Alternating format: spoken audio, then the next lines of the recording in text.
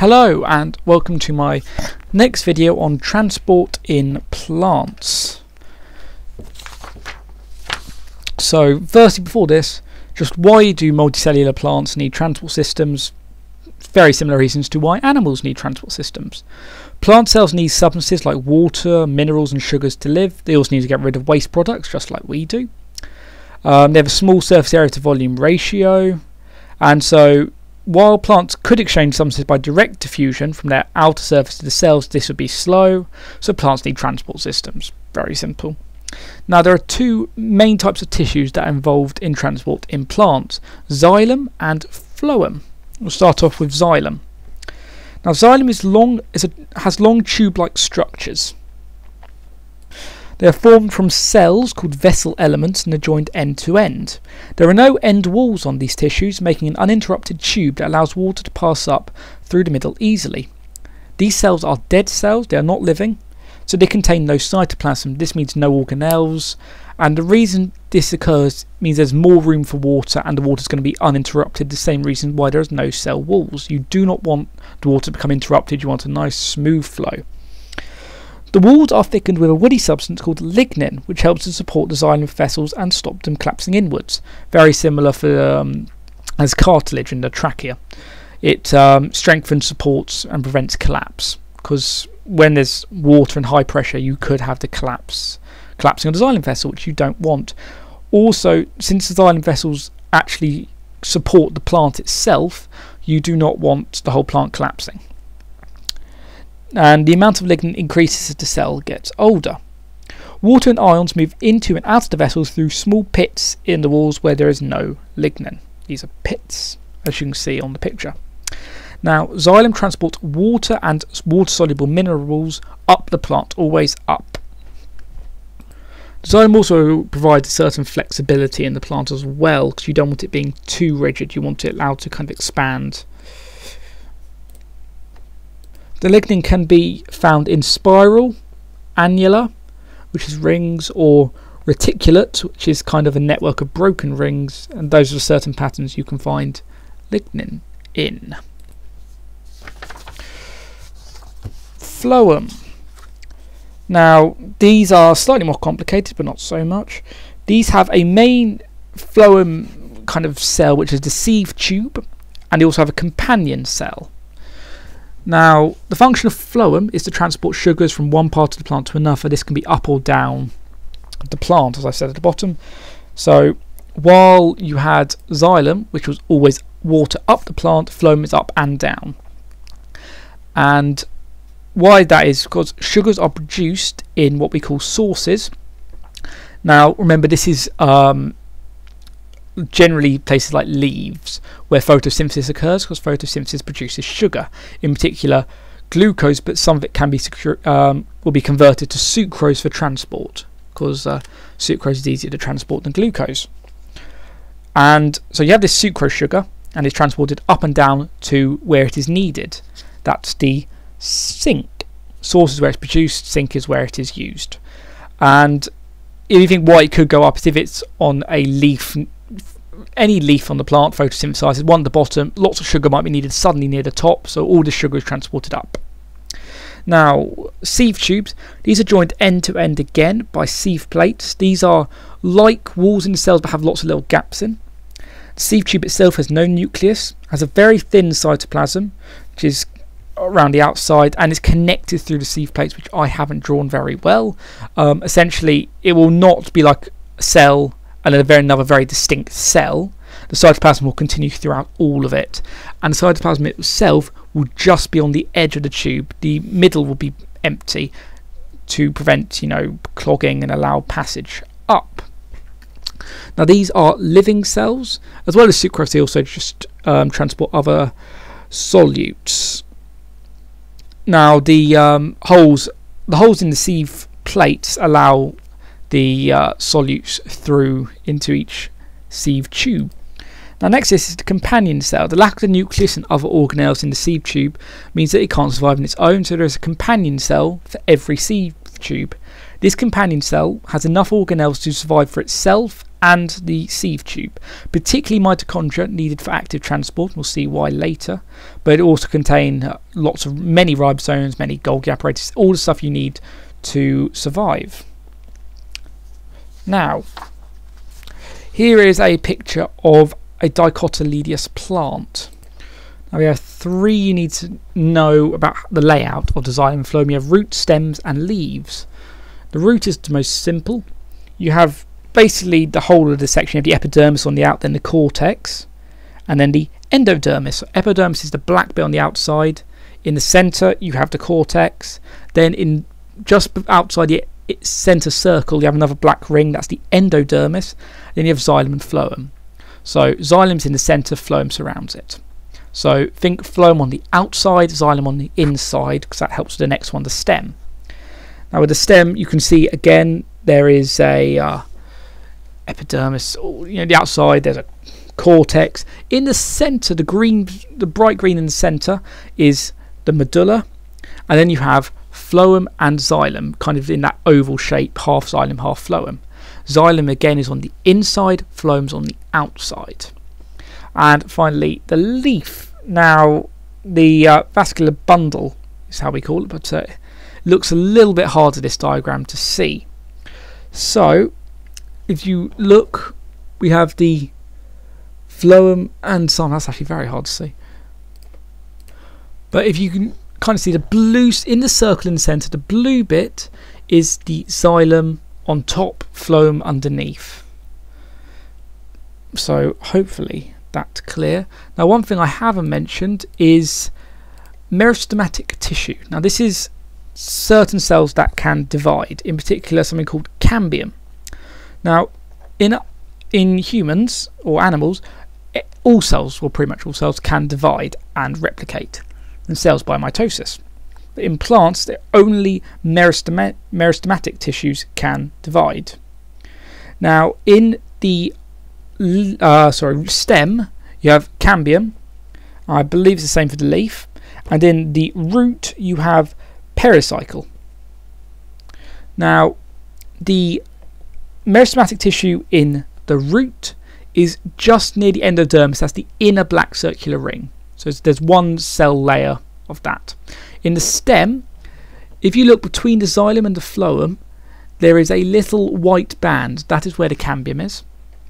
And in the leaf, you can see the cambium is basically between the xylem and phloem again here. That's very hard to see on that diagram, but essentially on the leaf you have xylem, cambium, and then phloem with going from top to bottom. Xylem on top, then cambium, then phloem. Right, next. Root to xylem. This is now the transport of water. So from the root to the xylem. Right, water needs to get from the soil to the root into the xylem to be transported around the plant. Now we've looked at root cells before. They have a very long tip that is for a large surface area with lots of hairs, and water is drawn into the roots down the water potential gradient. Water, as we know, water always moves from an area of high water potential to an area of low water potential down a water potential gradient.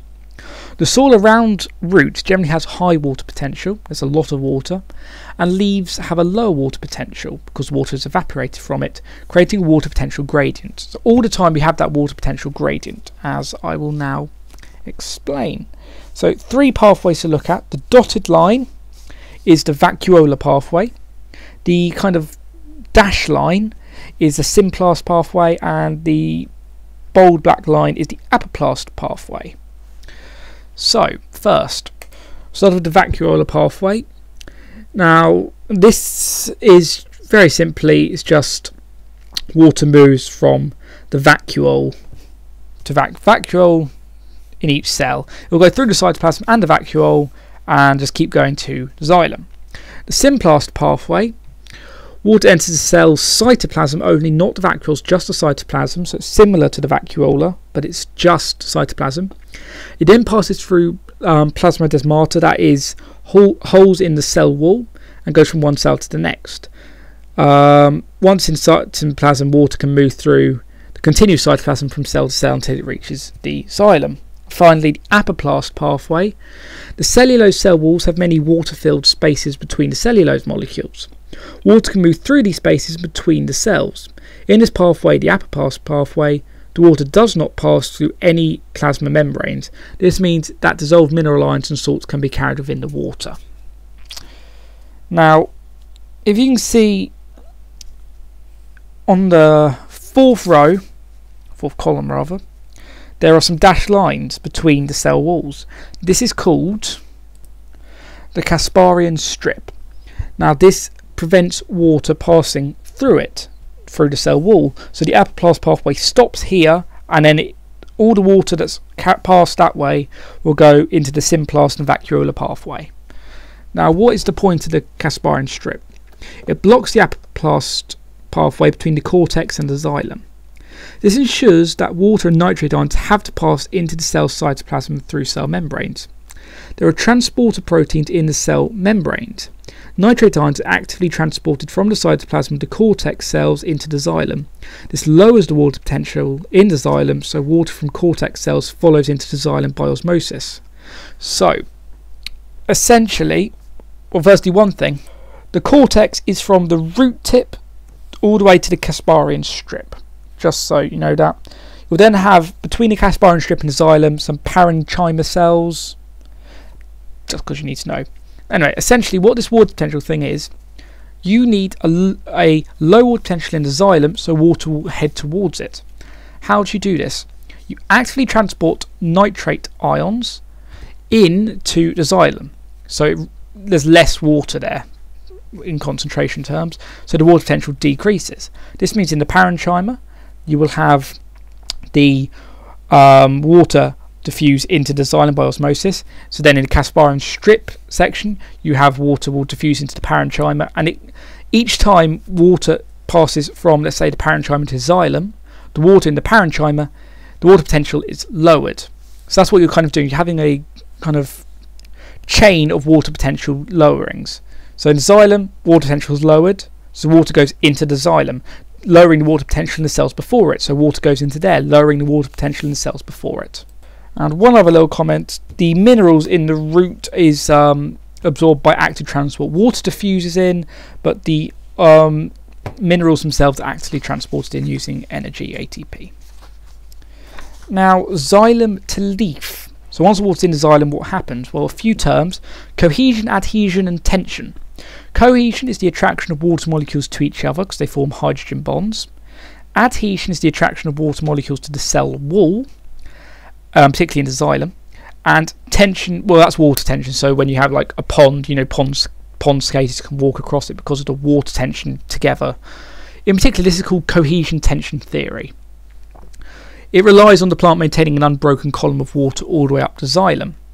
So what this means is you have some water moving up the xylem, you have cohesion of water molecules together, so they're stuck, creating tension, and then they're also stuck to the cell wall. Now, this occurs by transpiration. Transpiration is the loss of water by evaporation from the aerial parts of a plant, so like leaves. The transpiration occurs through stomata, which are gaps in the cell leaf. Now, why is this important? Water evaporates in the leaf and then will diffuse out of the leaf. This lowers the water potential, so water diffuses into that area of the leaf, lowering the water potential before it, so you get that chain of water potential moving in throughout the leaf then in the xylem you've got low water potential as the water diffuses out, but more importantly you have hydrostatic pressure. It lowers the hydrostatic pressure and thus creates tension. This basically, the lowering of the hydrostatic pressure causes the water molecules below it to be kind of pulled up by the cohesion and adhesion, as we spoke about earlier. So just to clarify, water evaporates from the leaves at the top of the xylem. This creates tension. It's basically suction, which pulls more water into the leaf. Water molecules stick together, so some are pulled into the leaf, others follow. This means a whole column of water in the xylem from the leaves down to the roots moves upwards, and then you've got that whole little chain back into the roots. Adhesion is also partly responsible because they're attracted to the walls of the xylem vessels, helping the water to rise up. So you basically have chains of lowering water potential in the root going to the xylem, and in the leaf from xylem to the end of the leaf where the stomata are, and then you have low hydrostatic pressure, so water is basically sucked up using cohesion, adhesion and tension. Next, measuring transpiration using a potometer.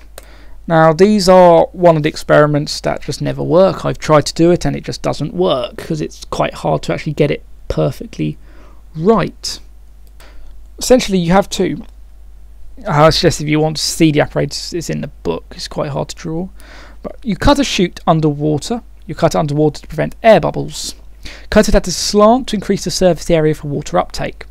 Check that the apparatus is full of water and that there are no air bubbles. Insert the chute into the apparatus underwater so no air can enter. Remove the potometer from the water and make sure it's airtight and watertight. Dry the leaves and allow them to acclimatise and then shut the tap. This is connected to a reservoir of water. Keep the conditions constant. Record the starting position of a fixed air bubble. That will be in, like when you do a lot of experiments, you look at air bubble movement. Because, as we said, water is pulled along. So more water that is lost, more water will be pulled along, so you can see how far the air bubble moves. And then measure it. I do suggest you look at a picture of that so it makes it a little bit more clear. Factors that affect transpiration. Number of leaves. A plant with more leaves has a larger surface area over which water vapour can be lost. Number, size and position of stomata. If the leaves have many large stomata, then water vapour is lost more quickly. If the stomata are on the lower surface, water vapour loss is slower. A waxy cuticle reduces evaporation from the leaf surface by a kind of insulating layer. Light. In light, the stomata open to allow gases exchange for photosynthesis. In the dark, they close. Temperature. A high temperature will increase the rate of water loss in three ways. It will increase the rate of evaporation from the cell's surfaces so that the water vapour potential in the leaf rises. It will increase the rate of diffusion through the stomata because the water molecules have more kinetic energy. And it decreases the relative water vapour potential in the air, allowing more rapid diffusion of molecules out of the leaf. Because it's very important to note that in the leaf, water evaporates first and then diffuses out of the leaf down a water vapour potential gradient, not a water potential gradient, a water vapour potential gradient. Now that means there must be water vapour on the outside or very little as such. Now if there's a lot of water vapour outside the leaf, not much transpiration will occur as there's not a great diffusion gradient. If there isn't much vapour outside the leaf, then there is a very large water vapour potential gradient, so it will go down the water vapour potential gradient. Relative humidity. Now this is what we're talking about. High relative humidity in the air will decrease the rate of water loss. This is because there'll be a small water vapour potential gradient because the airspace in the leaf and the outside between. So if there's a high humidity, there's a lot of moisture in the air, water vapour. Air movement or wind. Air moving outside the leaf will carry away water vapour that is just diffused out of the leaf. This will maintain a high water vapour potential gradient, increasing transpiration. And water availability. If there's little water in the soil, then the plant cannot replace the water that it has lost. Water loss in plants is reduced when stomata are closed or when the plant sheds leaves in winter. Xerophytes. A xerophyte is a plant that is adapted to reduce water loss so that it can survive in very dry conditions. Now, water loss is unavoidable in plants as stomata are used for gas exchange of carbon dioxide and oxygen. So during photosynthesis, plants take in carbon dioxide from the air and release oxygen. Now this is because of stomata open and close. Now stomata are open in the daytime because there is light, which is needed for photosynthesis. In the nighttime they close because there is no light. Now xerophytes, they have a lot of adaptations for living in dry conditions. Now the stomata that are sunk in pits, so they're sheltered from the wind, which helps to slow transpiration because it's more humid. It reduces the water vapour potential gradient. A reduced number of stomata. This means there are fewer places where water can be lost. A thick waxy cuticle reduces water loss by evaporation because the layer is waterproof. A layer of hairs on the epidermis. This traps moist air around stomata, which reduces the water potential gradient between the leaf and the air, slowing transpiration. Curled leaves. This traps moist air, slowing down transpiration. And spines. This reduces surface area for water loss. Translocation. We have talked about the movement of water in a plant. Now we're going to talk about the movement of sugars. Now, sucrose in particular. So, this is a reasonably confusing looking diagram. So, at point 1, you have the active transport of hydrogen ions out of the companion cell. This sets up so you have hydrogen ions in the companion cell. They are actively transported out. This causes ATP to be turned to ADP and PI, which is more important for people who are doing A2. So hydrogen ions are actively transported out, creating a diffusion gradient. They then diffuse back into the companion cell using a co-transporter protein. These proteins enable the hydrogen ions to bring sucrose molecules into the companion cells. This causes the sucrose molecules to create a diffusion gradient again, so they diffuse through the plasmodesmata into the sieve tubes. So at 1, hydrogen ions actively transported out, diffuse back in using co-transporter proteins, and bring sucrose along. Sucrose then diffuses into the sieve tube. So that's the sadly that's the kind of simple bit, almost kind of. As sucrose enters the sieve tube, it lowers the water potential. This means water moves into the sieve tubes by osmosis. This increases the hydrostatic pressure in the sieve tube at the source.